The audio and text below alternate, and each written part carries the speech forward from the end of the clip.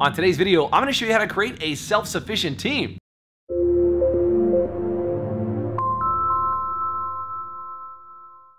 Hi, it's Jason Everett from Business Refuel, where we give you all the tools you need to fuel up for the business week ahead. Well, a couple things about building a team that I think get people stumbled and tripped up, because everybody's been busy and overwhelmed, and one of the easiest things you can do is bring on more people, but more staff can be expensive, or you might have to outsource, and it's more communication, and it's going to slow you down if you start to build your team. Well, if you build the right team, that problem actually won't exist. So there's two things you need to be able to do in order to make sure you build a self-sufficient team. Number one is you need to be able to build a team that knows how to debrief and self-correct. If you teach them how to debrief and self-correct, then they won't be coming to you for all the answers to their problems. They'll be able to do that completely on their own. Number two is you got to be able to give them an element of ownership and responsibility. In fact, if you can give them the gift of being able to take ownership and taking on that responsibility, they will be light years ahead of anybody else you can have on your team. So how do you do that? Well, a really simple debriefing process is a couple of steps. All you have to do is say what worked,